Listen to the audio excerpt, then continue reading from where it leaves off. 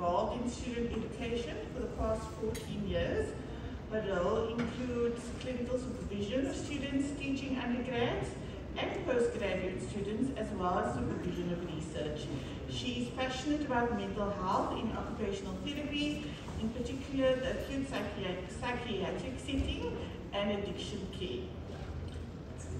Thank you, Zarina.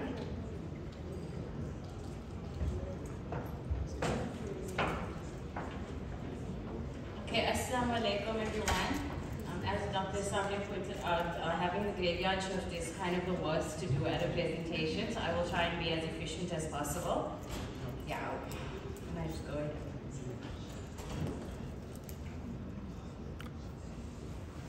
It's not here. No? Can I give you my USB?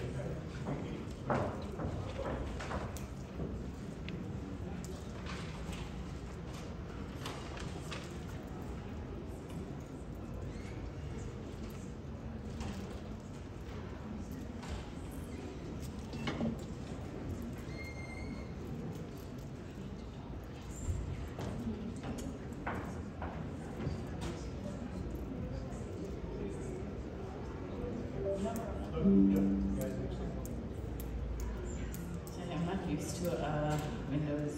Oh, yeah. I'm not used to this one. There we go.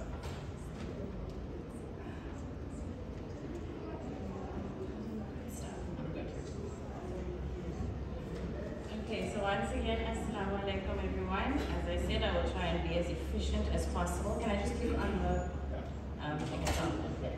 So the study I'm going to talk about this morning is about language barriers in mental health practice, and as stated, I'm an occupational therapist, so it will be situated within OT mental health care services. Just to acknowledge my co-author is Rafil Abbas. This study was done with undergrad students who were part of our data collection process, so to acknowledge all of them as well. So, while this research is situated within occupational therapy practice, I think it's a common experience for many of us to experience language barriers within our various practices. And it's obviously having an impact on service delivery, and it's a well-known phenomenon that's experienced by all healthcare professionals across the globe, actually. So if you think about the migration of people between geographical locations and how easy it's become more common for diversity in all areas of the world to become more apparent. So while much of what I'm going to discuss quickly this afternoon you have experienced from an experiential perspective, the purpose of qualitative research, which is my area of interest, is to document the narratives of the participants and to voice their experiences to contribute towards the body of literature. And one of the things that we identified, or how we arrived at this particular topic, was obviously I'm a clinical educator, and as a clinical educator, I work on the clinical platform on a daily basis. And the client population obviously is within tertiary, secondary, and district healthcare.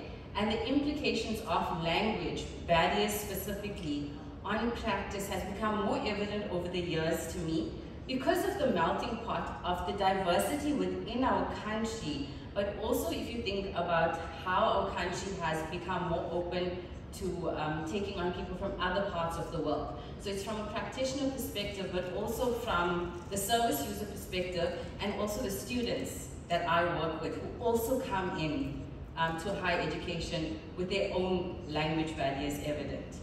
I also work with students from various departments, so things like OT, disability studies, and so it's all of these very different perspectives from different healthcare professionals always coming to the same conclusion of it actually being a barrier. So this study in particular is positioned within mental health services.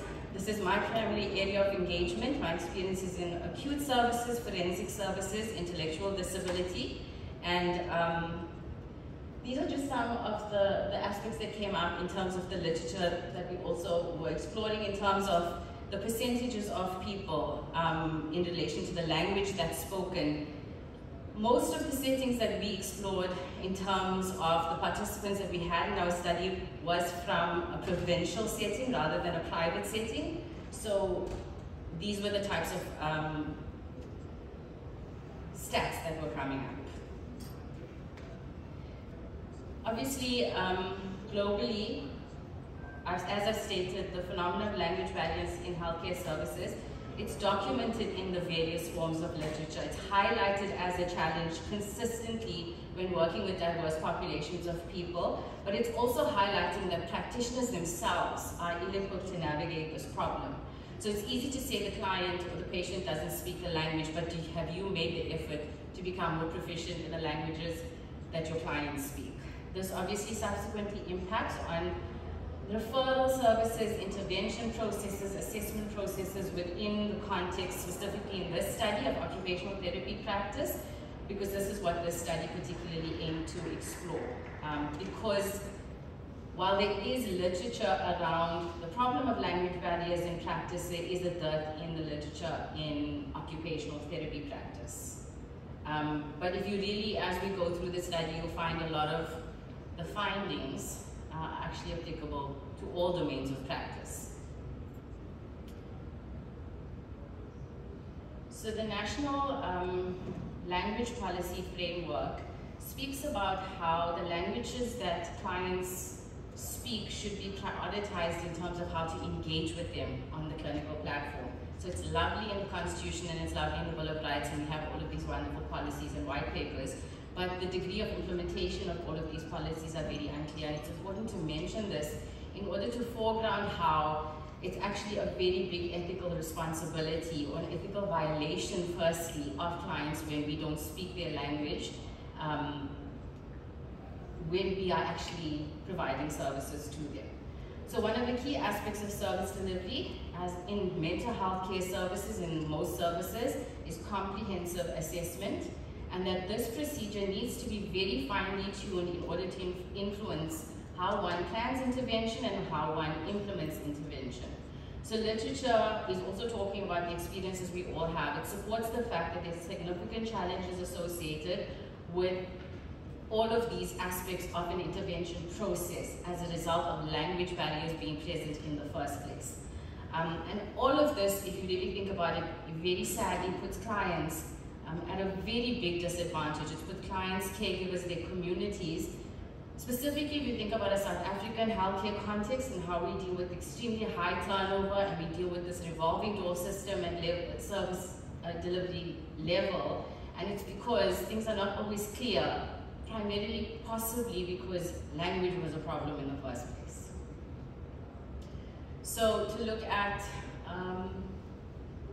the methodology, as I said, this is a qualitative approach. It was used to craft a design in order to gain deeper insights into the question that we've highlighted there around what are the experiences of South African OT practitioners in mental health care services when language barriers are present. Semi-structured interviews were used as our means of data collection, and thematic analysis was employed in order for the emergence of themes to come through. So a quick look at our participant list. You'll see that all our participants were actually female OT practitioners. They had between 2 and 7 years of experience in mental health practice, and the languages spoken in their practices primarily is listed here.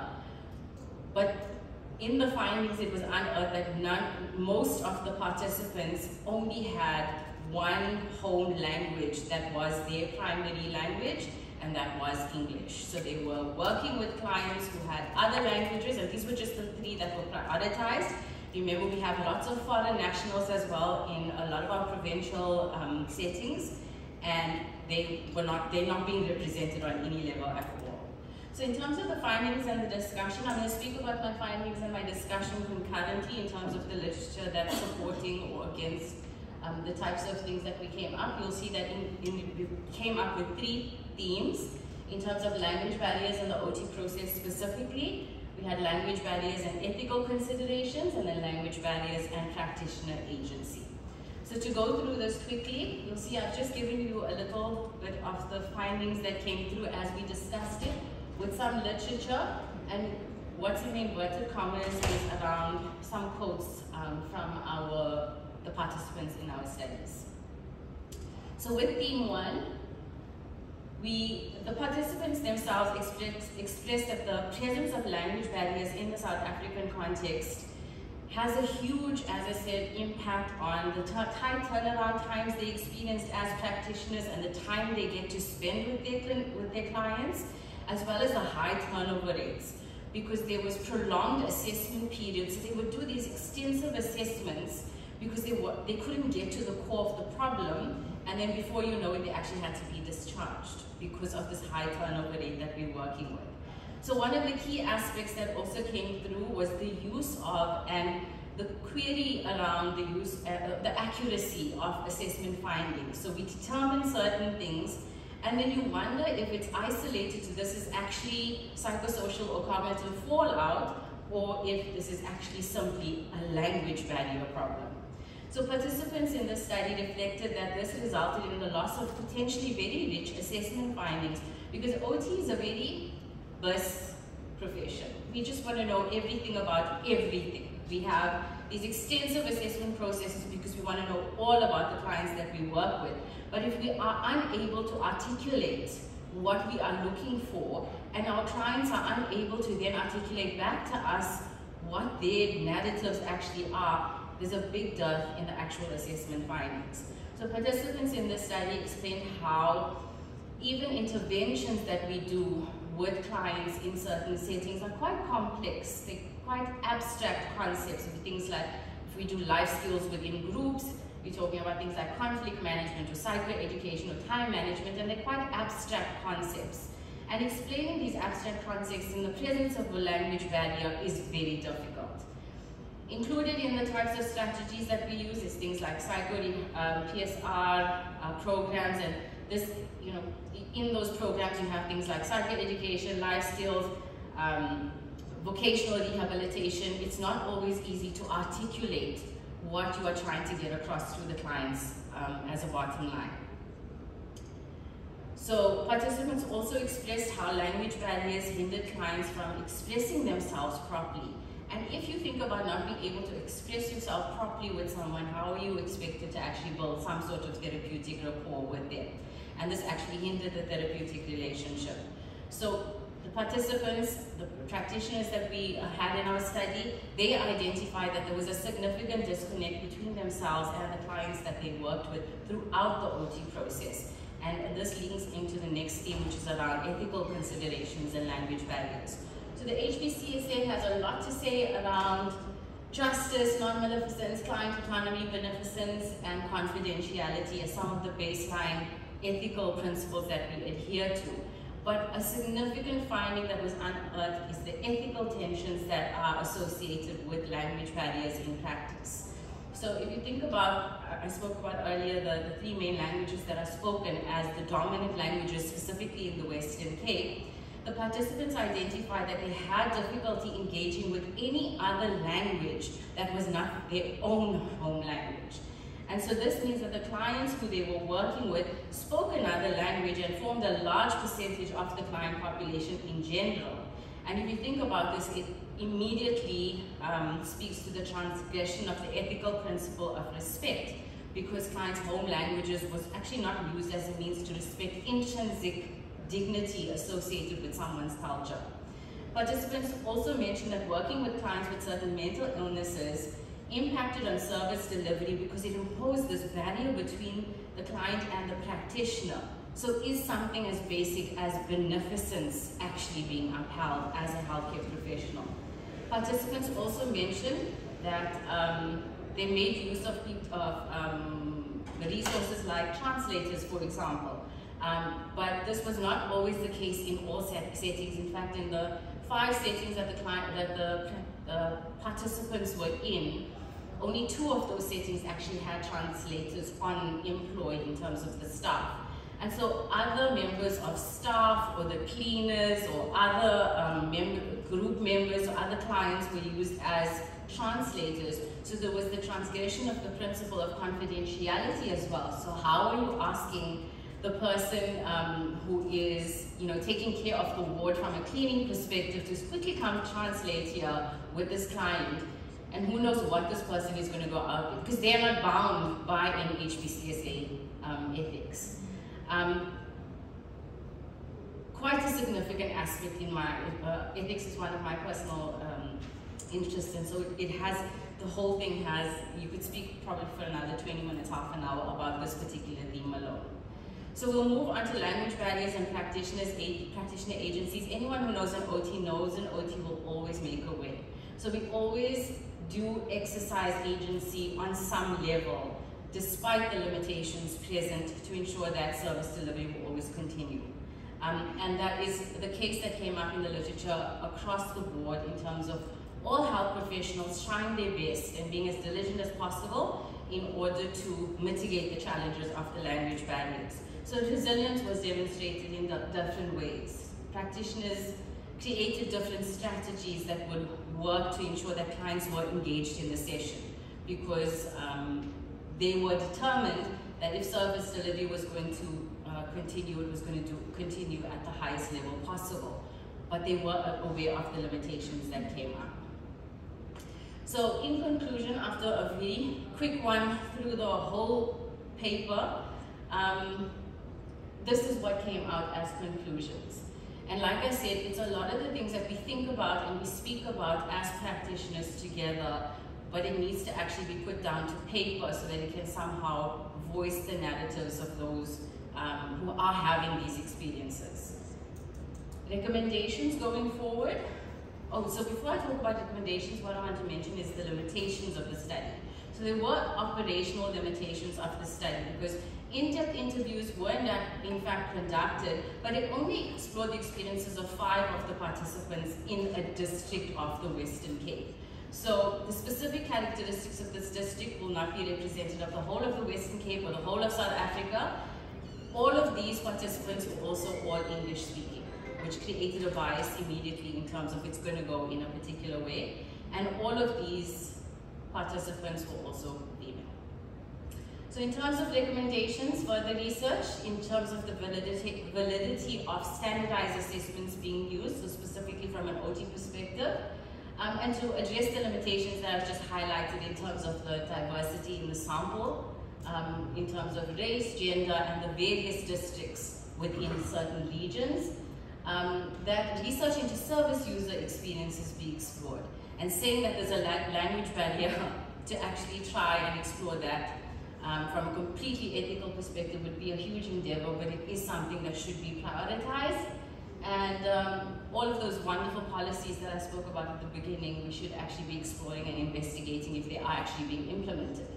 And then for myself as someone working in higher education, it's important that we look at how we are equipping our students with the skills and the strategies to be able to navigate these language barriers in practice. Jazakallah, shukran, and done.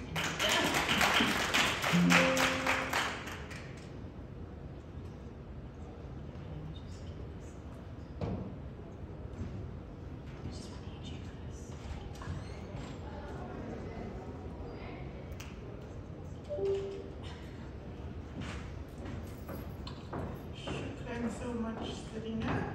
I know in a clinical setting where I have to deal with patients and I can't speak their language is very hard and very difficult. So, interesting talk, giving me something to think about.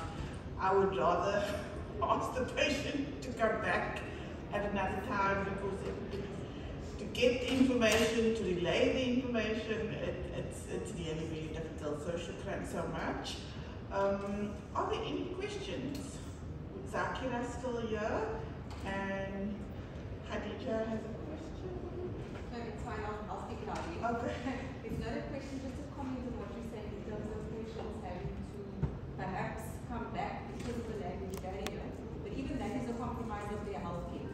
Absolutely. Because that delay isn't appropriate. Absolutely. It really is a challenge. Thank you very much for the talk. It's an interest of mine for the day. And I so much more to But say. even, you know, There's so many facets to it. in a South African context, we're thinking of from a perspective of Xhosa. Xhosa is a difficult language, but now we have Sudanese people and Malawian people and all these other African nations that are now coming to us as patients. We can't even speak Xhosa. And as general practitioners, we don't have translators in the hospital or other people to help us. So we have to rely on family members who maybe don't know the history or things like that. It is quite difficult. That's my...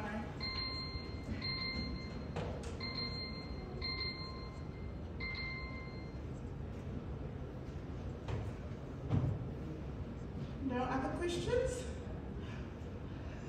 Yes, me? Thank you. This is all beautiful talks, really. Just a reflection also on Dr. Sabi's talk.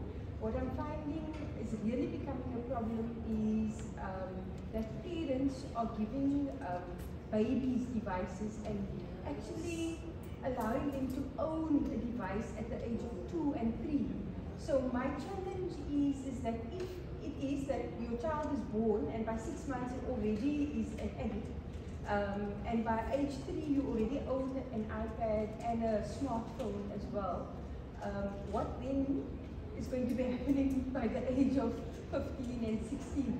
So a lot of my time now I actually spend speaking to parents and telling them, please, you know, the studies are showing that, you know, if you are exposing your child to screen before the age of 2, you're definitely going to end up with an addicted child with lots of all the things that Zarina spoke about. But what more can we be doing as practitioners in order to get this education out there? Should we be going to schools? Should we be addressing parents at school meetings? I don't know, but I just feel that this is a crisis and we're not doing enough. And we're sitting with all this information and seeing all the complications already. So I'm a bit worried about what's going to be happening in the next 10 years. I don't know, anybody got some ideas? I was thinking of the same things, literally I was thinking I just said Shana's also that I wanted to copy of the PowerPoint. For the last 6 months, I'm literally on GP. I've been thinking of doing this presentation in 2 main schools where I'm included. I think our suicide rate in the teenagers in the Northern Cape is the highest in the country. I think I split out of my very not so busy practice approximately 3 teenagers with antidepressants per day. Per day. My youngest now was an 8-year-old, but that one I didn't want to take responsibility. I sent that one to the pediatrician. But I'm becoming more and more bold in prescribing antidepressants. And something that I never used was a PHQ-9 questionnaire. I don't know if it applies to children, but the more I'm using it on kids, the more I'm realizing that I'm missing a lot of depression cases. There's one thing that I've been doing in my rooms. It was meant for the grown-ups, but I'm using it for the children that no devices, no stuff on the big board in my office.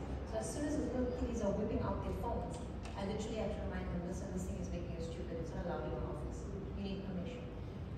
That's the one thing. The other thing that I've also been advocating to my patients, and I'm making little flyers, so I show them on my own phone, is that parenting app called the Google Family Link. And then there's also Bark. The Bark is very expensive. So the Google Family Link is very, very, it's cheap and it's free and it's able to switch off. But now we've got numbers, you've given me numbers. Now we can use the statistics to be able to enforce these things and be able to, I really want that presentation, if you don't mind, with full credit and everything. So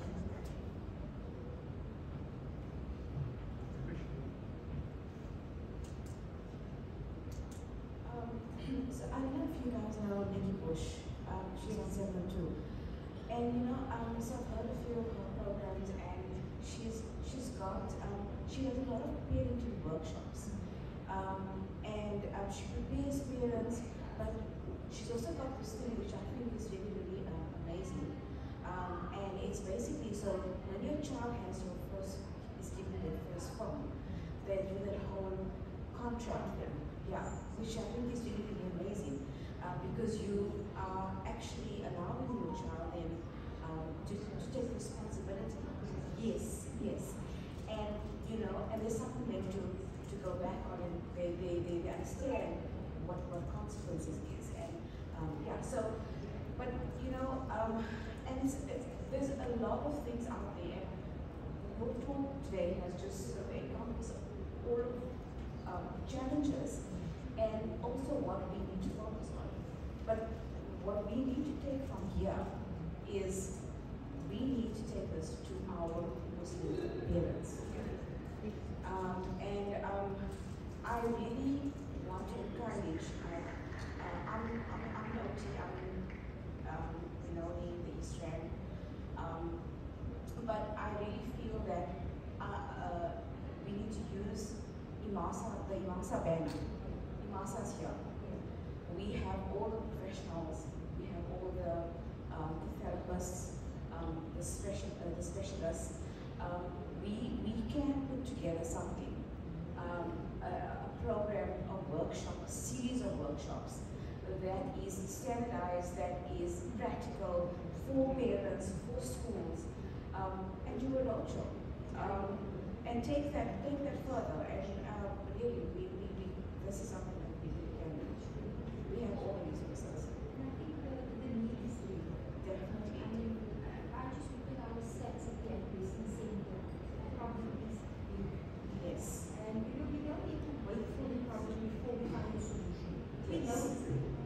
And we have to be proactive as doctors, as practitioners, allied health professionals, etc. And work as a team. Yes. To address this thing. I think one of the biggest challenges that I've identified is the fact that the schools have incorporated devices into daytime learning. Yes. So it's very difficult to balance that one out because the children or the schools, we say they need to bring the iPad to school. Yes. The homework is sent on the iPad. The stuff's in the WhatsApp. When did that happen? It happened in COVID. And why did we just allow it to just, go with the flow? Yes. So I think we must hold our schools responsible as well. Definitely. Yeah, definitely. We as parents, we have to take back agency. Yes. That, for me, that's what you'll see online, there's almost this move. You'll see there are a lot of parents who post these little families in their individual capacity who are making determined decisions to not give their children and their young adolescents devices. Right? And nowadays in the new we are living in, that's going totally against the grain. Right? So you are setting your child up to be ostracized. You're setting your child up to be teased because he or she doesn't have a device at school, etc., etc. But within the family unit, I think that if we can strengthen that unit, so much so that we can get the kids to 18, get them to matric without having them dependent on the device. If they needed to do an occasional information for a project or whatever, or they're using your device to connect maybe with a small social group that you know about, there are ways and means of getting about it. But handing a child a phone or an iPad and leaving them to it, I think we're just setting ourselves up for disaster. So a year ago, I have a website, online stories, so I have some articles on screen time. But the Pediatric Society says, to 2 years is you shouldn't allow screen time. So that's the norm. And just in the week, I read an article.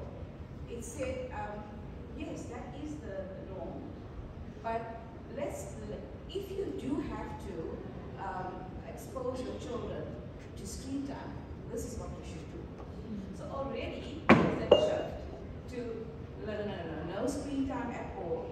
But now it's like, okay, we have to do screen time. So let's do guidelines on when there is screen time, what we should do. So that shift. But what you said now is so hard, where you want to stick to that, not giving your child.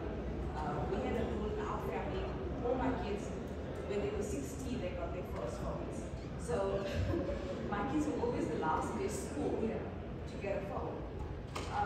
But you know what, that was the rules. But it's harder and harder every year. I just wanted to respond. I think this is quite pertinent what you said, because I think big time, for big pieces of the day, children are at school. And also, like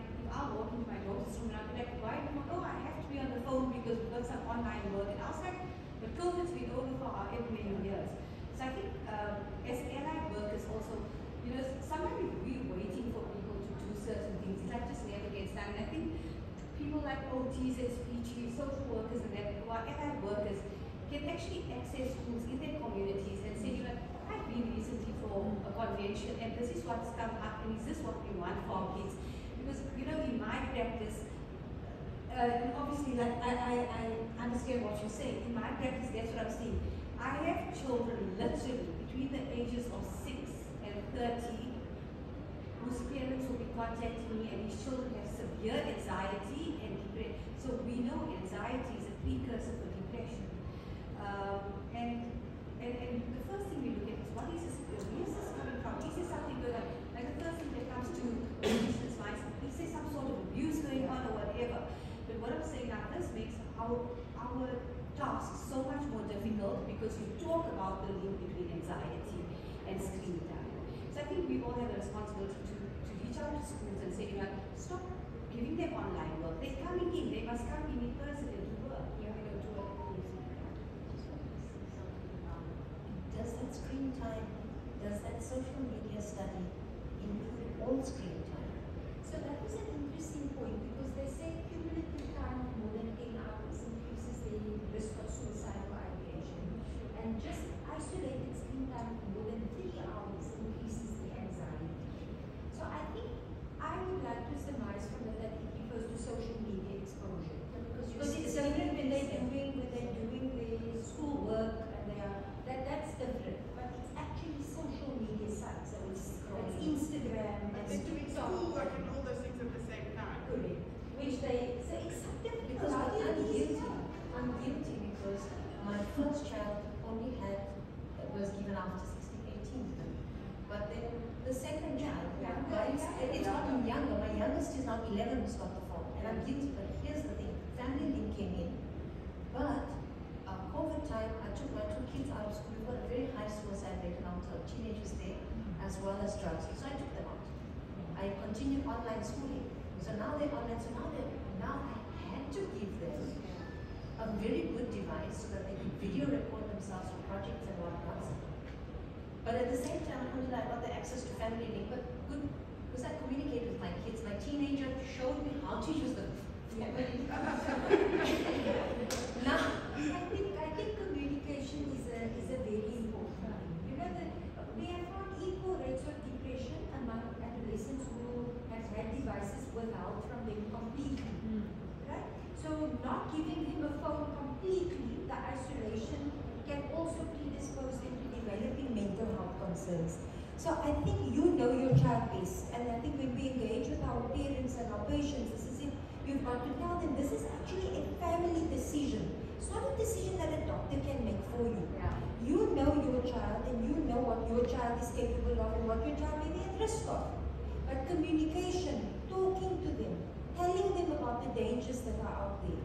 I'll never forget, I mean, when my son is now, alhamdulillah, 20 years old, but when he was about 11 or 12, he was at a boys-only school. I remember I had to have a really uncomfortable conversation with him about pornography.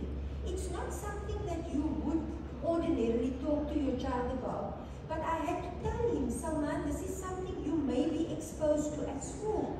Because it's a boys' school, the chances are that another boy is going to whip out the phone and show it to him. I wouldn't want him to be so overcome with like shock or interest that it might prompt him to go and look for this again somewhere.